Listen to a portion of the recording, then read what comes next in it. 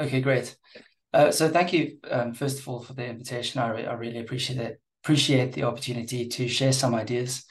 Um, as you mentioned, I'm Associate Professor for Digital Innovation in the School of Health and Social Care. And one of the big projects that we're looking at over the next couple of years is this integration of AI into higher and professional education. Um, I've been thinking a lot lately about the implications of generative AI in professional education.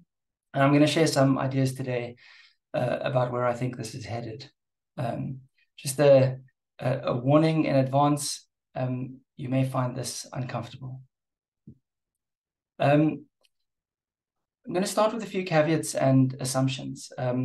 First of all of these are very early stage development in how I think about generative AI in professional education. And for that reason, a lot of the slides, all the slides, are quite content heavy, quite text heavy. Typically, I prefer to use images, but I'm still trying to come to terms with some of these arguments. Some of the claims that I make are speculative and probably too optimistic.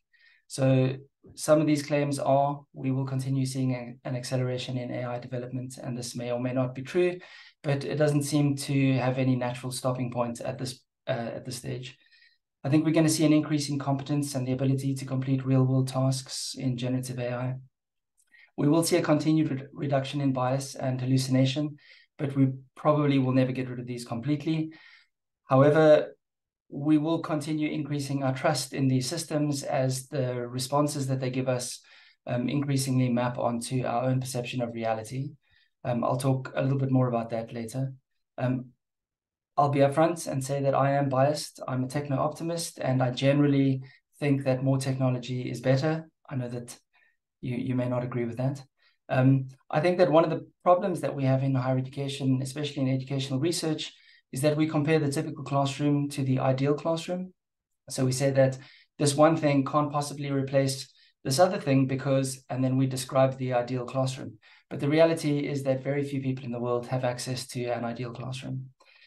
We talk about care a lot in higher education, professional education, but care is expensive. And for that reason, we tend not to have a whole lot of care in higher education. So again, these are all, biases, and because they're all subjective, I could be wrong about any one of these. So we can definitely have a conversation afterwards about whether or not you agree with some of these premises. So just an overview, my general claim is that generative AI reduces the degree to which access to expertise is an obstacle to learning. I'm going to go through this argument in a little bit more detail, but basically, I argue that generative AI is an expert in a wide range of knowledge domains. It provides universal access to previously siloed and expensive expertise.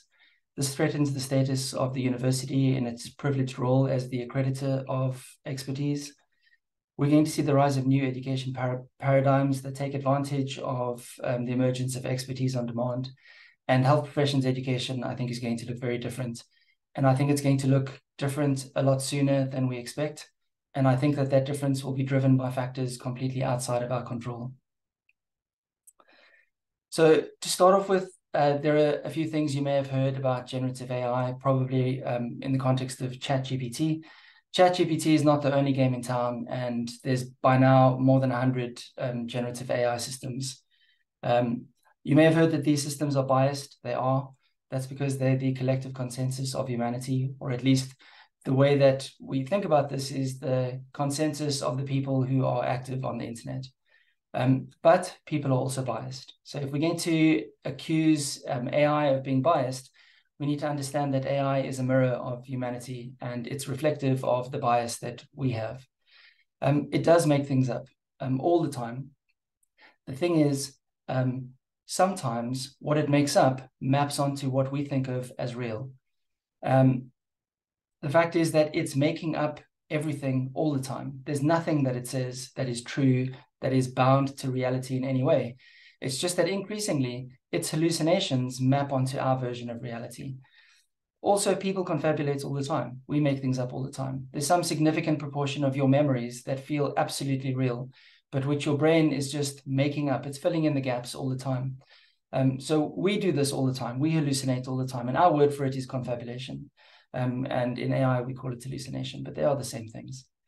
There's no data provenance in generative AI, so we cannot trace anything back to a single source. It's not a database where we can look it up in a table and we can put our finger on the thing that says, this is where the AI found this piece of information. That doesn't exist. But we can't do that with human beings either. We have no idea why we believe the things that we do. It's a combination of geography, language, family, religion, culture, the kinds of TV we watch, who we happen to have been born next to, who lives around us. All these things influence our values and beliefs. So just because we can't prove it with AI, I don't know that that's especially problematic. AI is incredibly energy intensive, and it is a net producer of CO2 at the moment. But it doesn't produce more CO2 than industry, transport, and all the other things that we use every day without any question. There's also some interesting work that shows that the use of AI is leading to significant reductions in energy usage across a wide range of industries. So it may be that the use of AI leads to an overall reduction in CO2. But I do think that these are all important things that we need to be aware of, but I don't think that they are especially problematic when it comes to the things that I'm going to be talking about. So just as a very, very quick overview of generative AI, when I say generative AI, I'm talking about things like ChatGPT, Claude, Bard. There's a whole range of other generative AI systems that we could include in here. Generative AI is basically a next word predictor. That's all that it does. Everything that it produces is a consequence of the fact that it takes a prompt that you give it, and it says, based on the words in this prompt, I think that the first word in my response should be this. The second word should be this.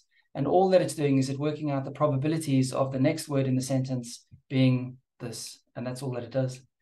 It's actually mind-blowing that it's able to do what it does when all it's doing is predicting the next word in a sentence. Increasingly, generative AI is multimodal. So this means it can see, understand video, images, audio. You can take a 5-second clip of my voice, then give it a text transcript, and it will read the transcript to you in my voice. We are seeing the most advanced systems that will now be able to take a photograph of my face and then lip sync that video to the text that I'm now reading. So this is all possible, and it's increasingly possible through natural language. So we speak to computers and they're able to give us these kinds of responses. Generative AI is increasing in competence. So I won't get into this in too much detail, but there are advances that are being made in language models that mean that we can connect what are called foundation models. So this would be GPT, Claude, the names that you're hearing all the time, those are foundation models. And we can connect those models to third-party services like physics engines and Wolfram Alpha. So you may have heard that ChatGPT is not very good at physics. It's not very good at computation. But when we connect it to a physics engine, it can actually do real-world physics. When we connect it to Wolfram Alpha, it can do advanced computation. Increasingly, we are going to see language models built into everything. And by everything, I do mean everything. The next version of Windows has got generative AI built into it, which means that AI will mediate every single thing that you do on your computer. It will be built into the next version of Outlook, Word, Excel. So as you're typing in Word, it will have a panel running along the side saying, I see you've said this. Would you like me to provide some references? Would you like me to expand on that sentence? You're making a claim here that's quite strong. Would you like to see some counterclaims? This will be running all the time, and we're going to come to think of it as intelligence on demand. This will be available for everyone, and at least some version of it will be available for free. There are always going to be paid tiers because it's very expensive to run these language models, and the more advanced functionality will have to be paid for. And because of that, we're going to see an increasing acceleration in the digital divide. People who can pay for these models are going to be able to outperform people who can't pay for the models. And I'm not sure how we can get around that. Generative AI is simple. And so like I said earlier, we're getting to the point where we can program computers with natural language.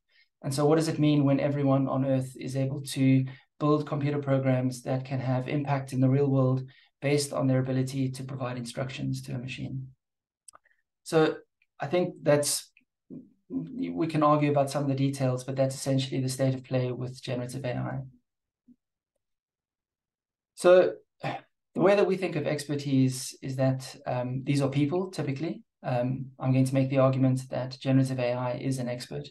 But typically we think of expertise as, or experts as someone who has extensive knowledge and experience in one domain.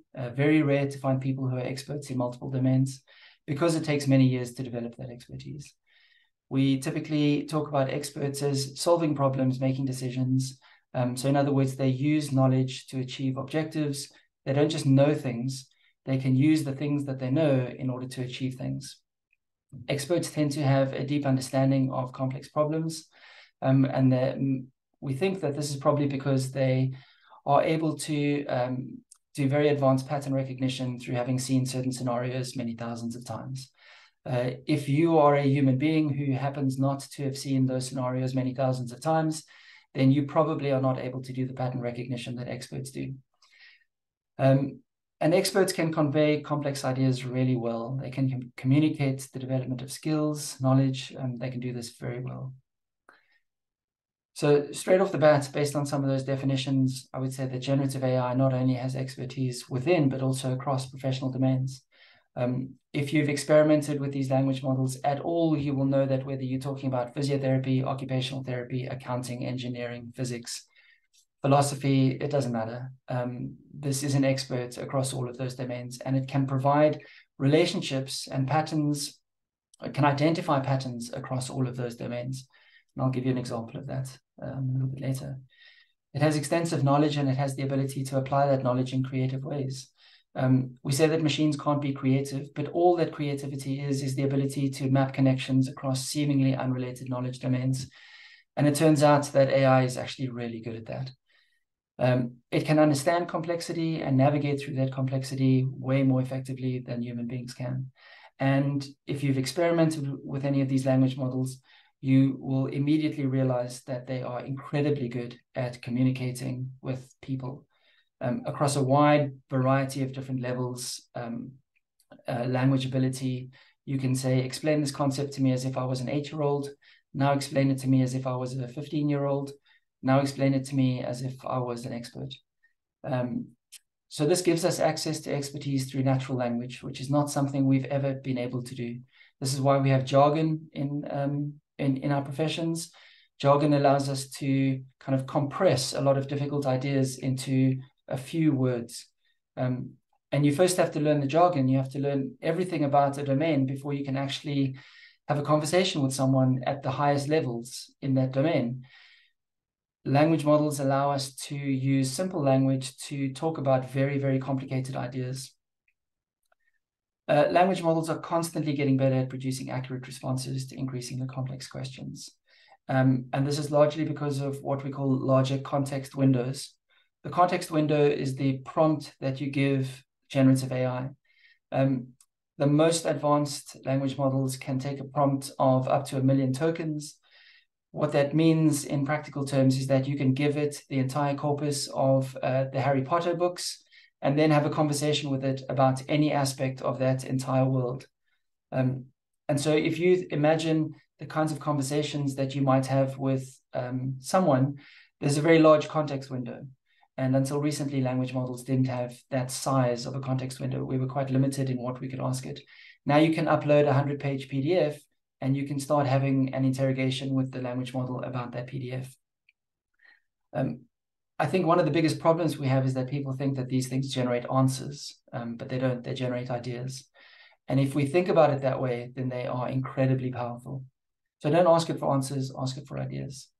And I think we are moving from an age, an era, whatever, of information abundance through the internet to expertise abundance. And I think that this has profound implications for professional practice and education. I think that one of the main things that it does is it opens up access to truly personal learning, where we can connect complex concepts to personally meaningful experience. And I think anyone who's got any experience with teaching will say that this is a core skill of the teacher, to connect a concept in your professional domain to a personal experience of the student. Now, if you haven't done this before, I strongly recommend that you do it. Find a language model, ChatGPT. Claude is one that I use a lot more often. this is something that I just did as an example, explain ACL rehabilitation using the metaphor of Formula One racing. Now, I could probably do this as a teacher. I'm not really interested in Formula One racing, but I could probably figure out a few relationships between ACL rehab and the specific area. Read the response that Claude or ChatGPT give you in response to this question. It's phenomenal. And then I've got the response in the next slide, so I can go through that in a little bit of detail. But basically, this gives students the ability to access expertise in a knowledge domain, and they can progress through that knowledge domain without needing access to a teacher. Now, that may be a controversial statement, and maybe we're not quite there yet, but what I would ask you to compare it to is not the best teacher in the world, but having access to no teacher. So if it's 2 o'clock in the morning and I'm busy doing my work, who can I speak to? I definitely can't speak to my teacher. So I think generative AI gives us access to expertise and gives us the ability to look at truly personal learning in a way that our professional programs definitely cannot do at scale and will never be able to do at scale because it's too expensive. We know that the gold standard for teaching is one-to-one. We know that for 1,000 years, we've had an apprentice-expert relationship where people develop skills and expertise through a very personal relationship through someone, a mentor, or someone who has an enormous amount of practical skill and expertise. We cannot scale that up. And the closest we've ever come to that in higher education is the Oxford-Cambridge tutorial system. And we know how expensive that is. And how is that going to be possible to roll out at scale in higher education? Okay, we know that it's not. I'll just leave this up here very briefly. Bear in mind, I didn't tell it what ACL is. I didn't tell it what rehabilitation means. I didn't tell it that I'm interested in a physiotherapy context. I didn't say that I wanted it to split ACL rehab into early, middle, and late stages. It did that all on its own. Now, this is a trivial example. I could take any one of these points and say, I want you to expand on this point and give me a synopsis of this process in 500 words. I can say, explain range of motion to me. You can't do this at the moment, but very soon in free versions of ChatGPT, you'll be able to say, not only give me an example of what range of motion is, but draw some pictures of joints and give me what their typical ranges of motion are. So the ability to have a conversation with a language model about a topic that you may know nothing about by relating it to something that you do know something about is incredibly powerful and not something that we've really come to terms with in higher education.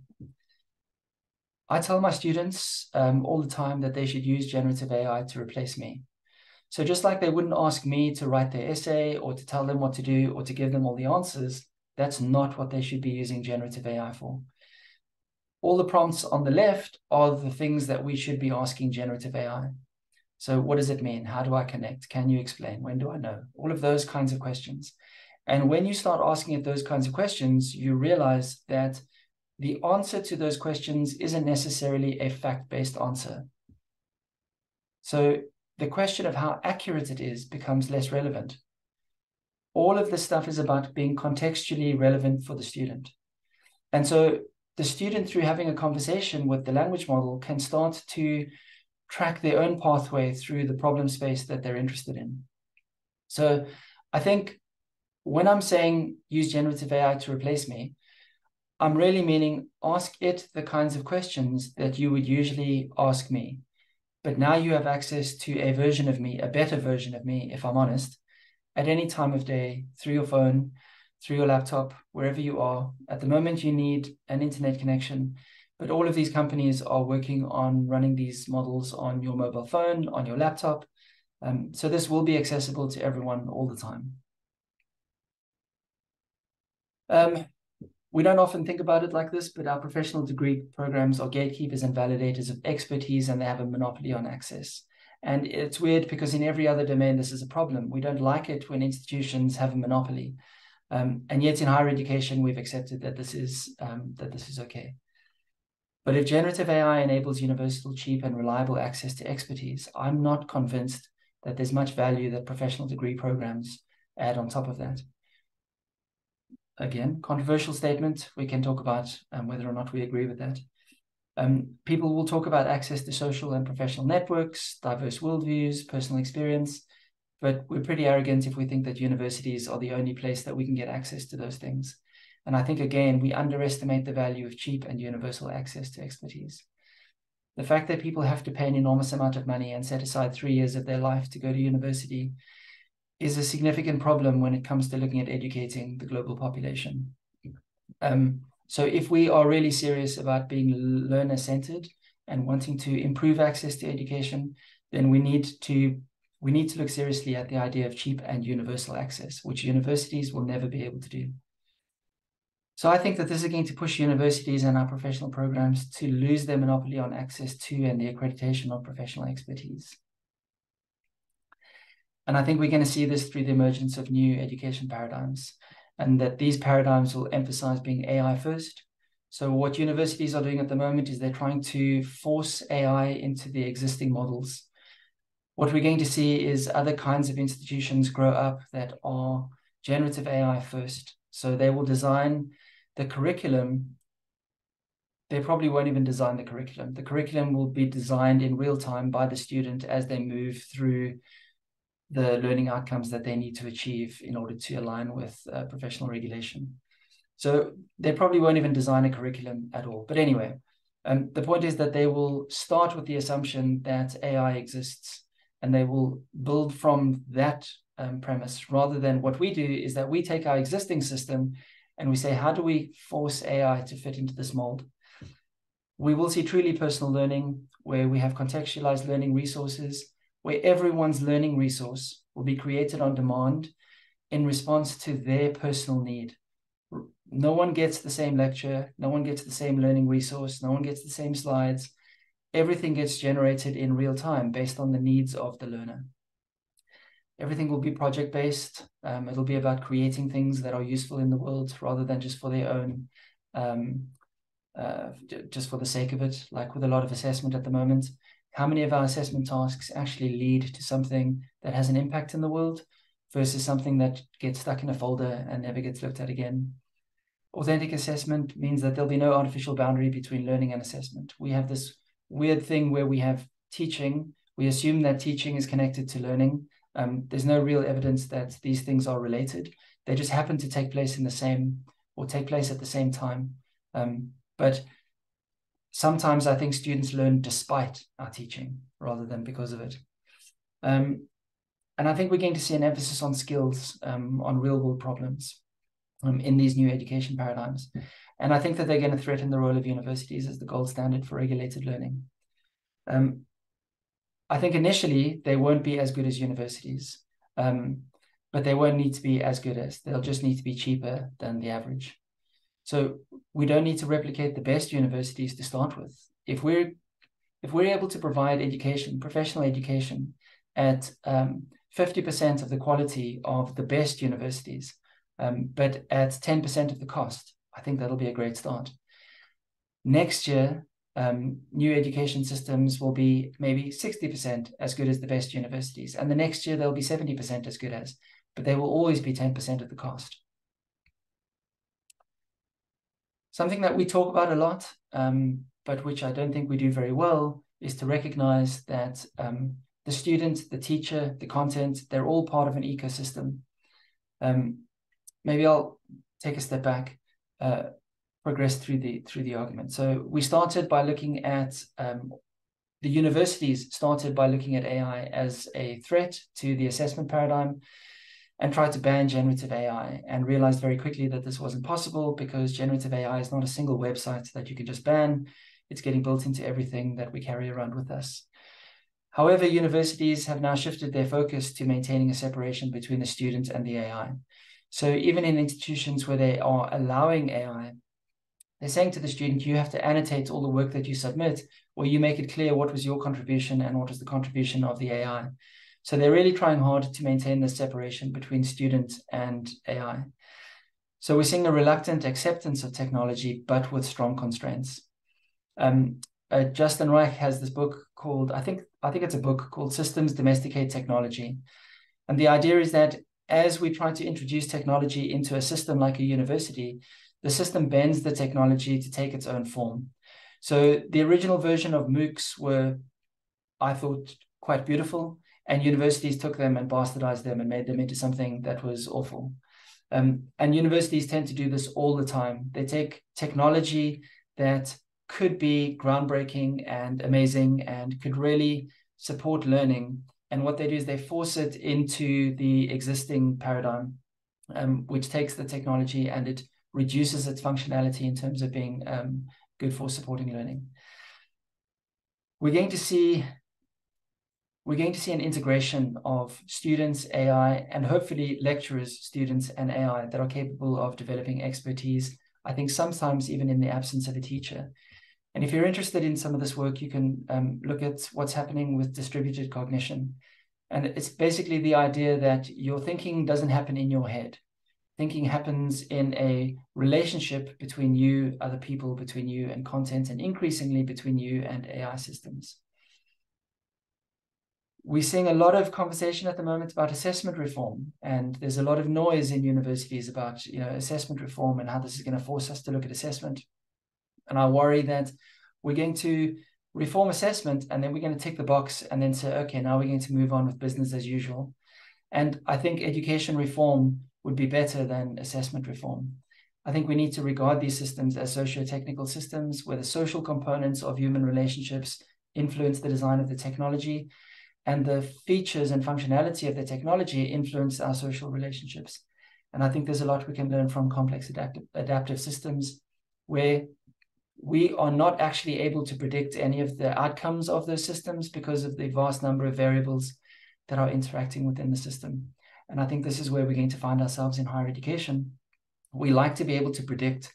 Everything we do in assessment is a prediction. We predict that based on this sample of a student's work, which is itself a sample of the entire curriculum, we think that we can predict that the student is going to be able to make a competent healthcare professional. And I think a lot of the times, those are just guesses. We've heard a lot of people talk about the impact of technology on education. People have talked about the existential threat to higher education. And so why is this new? What makes this different? Well, I think one of the things that makes this different is the rate of change makes adaptation more difficult. This technology didn't exist 2 years ago. It was launched 1 year ago. 6 months ago, it looked very different to where it is now. And in 6 months' time, it's going to look even more different to what we've come to expect. Universities, I don't know about your universities, but my university took 6 months to put together a committee to decide what they were going to do about generative AI. While universities put together committees, OpenAI is just building the next version of their language model. Generative AI is widely available through web services, which increases access to basically anyone on the planet as long as they have an internet connection. I know that not everyone has access at the moment, but this will change very quickly. They can be integrated into existing services, which rapidly expand capability in a way that universities are not well set up to change. Universities took about 15 years to accept email into their systems. So we don't have a great history of integrating technology well. AI provides personalized expertise through customizable interfaces, which increase the likelihood of adoption. So this is something that is very squarely in control of the user, not the institution. So I think we're going to see change being driven by people and companies. And we've seen this already. Universities have not been able to control what's going on with AI. Companies just keep building it. Students just keep using it. And universities are stuck in a position where they're not able to even understand what's going on. And lastly, and maybe most importantly, is that automation and virtualization will significantly reduce the cost of learning at scale. If this is something that we care about, if we want more physiotherapists, more doctors, more nurses, more teachers, all the things that we say that we want, we know that we can't scale to meet that demand through the university paradigm. I think that this is going to allow learning at scale in a way that universities can't provide. Just to kind of bring it back to assessments, I have no idea why we're talking about essays. I don't know why anyone cares. Physiotherapists don't write essays. We can say that we use essays to develop critical thinking, but there are other ways that we can develop critical thinking. ways that are better than essays. So, for example, one of the things that we can do is we can raise our expectations around assessment, move away from MCQs and essays. We can ask students to recognize local needs and start a business. They can build apps. They can launch websites. You can use generative AI to do everything on this list. I had a colleague who needed to do a sophisticated calculation in Excel. He didn't know how to use pivot tables. And in 20 minutes, he had ChatGPT teach him from a very, very introductory level what pivot tables are to completing the advanced calculations that he needed to be able to do. So if you don't know anything about web development or app development, you can use language models to teach you what those things are, and they can write the code that you can use to launch those products and services. So, I mean, if you're a physiotherapy student and you recognize a need in a patient, you can build a product for that patient. You can build an app for marginalized service users. All of these things are possible today, and they will become increasingly possible in the future. So what capabilities are enabled when everyone has access to a disciplinary expert, a teacher, a mentor, a friend, a writing coach, literature reviewer, research assistant? Because language models are all of these things. And I think we have not yet started to even ask the question of what are the implications for professional education on a global scale when generative AI is embedded into everything.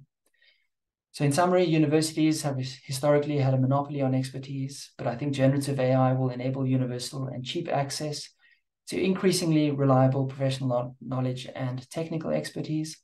I think this abundance of expertise will disrupt the privileged role of professional degree programs in regulated learning. We're going to see the emergence of new education paradigms that position AI centrally rather than as an add-on, and universities will find it difficult to replicate these. I think universities have thought of themselves largely as immune to what's going on in society, very much like an immovable object, but I think AI is an unstoppable force, and I'm not sure what's going to happen if universities refuse to adapt. Thanks very much.